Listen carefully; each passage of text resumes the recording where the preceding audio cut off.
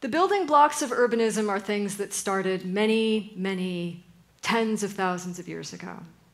One of them in particular is language, the possibility of speaking, not only to communicate information, but also to think about things that are not there, like the past and the future, both of which are entirely imaginary constructs, but for which we have the language to be able to envision something that is not there.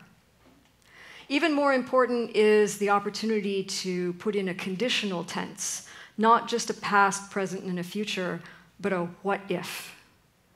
If we build it, they will come. That kind of planning is something that was absolutely essential, not only to our long human survival, but to the eventual possibility of living in larger and larger configurations of strangers. Another thing that humans are very good about is dealing with objects.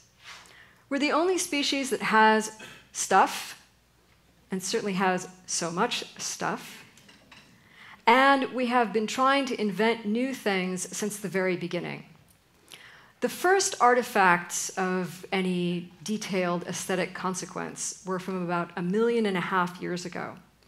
And those artifacts were made in quantities that suggested that mere utility was not enough as part of the human composition of making the world around them, of making tools, for example. The first artifacts were things called hand axes, and they look a little bit like the two palms of your hand put together. And we'd have a hard time making one even today with our sophisticated technical skills, because it requires a certain amount of imagination to turn a stone over and over again and manufacture them without hurting yourself.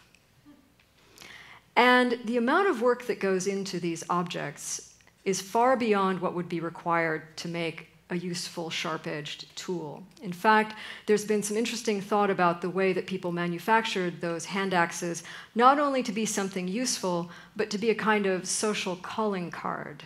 Hey, baby, look at my hand axe. Another thing that's really important for humans and that has been part of our makeup for a long time has been migration. So more than 1 million years ago, our ancestors walked out of Africa and into every corner of the old world. That process of walking is still there. Migration is not a new phenomenon. It's a human phenomenon. And the last thing that humans do that became a precursor for the kinds of things we needed to become urban is the development of architecture, of not just accepting the world as it is, of being able to find a shelter under a tree or in a cave, but to actually make structures that suit people not only for shelter, but also as a kind of social calling card, as a way of putting together a household and making it visible to the rest of the people around. So those are the things that are the kind of building blocks of what it took to be able to be urban. But many of those things were done for tens of thousands of years before people actually became an urban species. And the first move towards getting people into larger and larger groups was probably something that was a ritual impetus.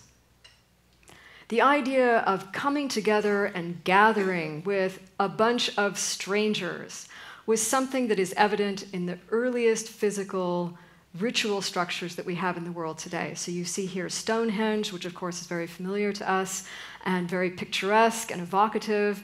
And then you also have Göbekli Tepe, which is probably the world's earliest ritual structure in Turkey, made by hunter-gatherers who were coming together and constructing these upright stone circles over and over again to be able to make a place for people to come together and have a ritual. And we know archaeologically that these are places where people came repeatedly over and over again. They came, they had celebrations, they had fires, they did cooking, they interred their dead. And all of that was very exciting, including probably also people coming along with trinkets to sell, or also, people coming along for a little romance. down in the village where there were only 50 or 60 people at any given time, marriage prospects were probably rather limited. So the idea of going to a ritual event, was something like a festival atmosphere so that you could have a little shopping, a little ritual, a little romance all at the same time. But there was kind of a catch about these ritual centers, and that is that after you were done with the ritual, you were supposed to go home. So when we think about places like Stonehenge, we think about places like Göbekli Tepe, there are still no cities anywhere near them. So it took something more in order to be able to get people to live in a place that was kind of like a permanent festival atmosphere. And once that started, once you had a kind of economy of people living together, of all kinds of new opportunities for romance, for education, for medical care, that's when the first cities got going.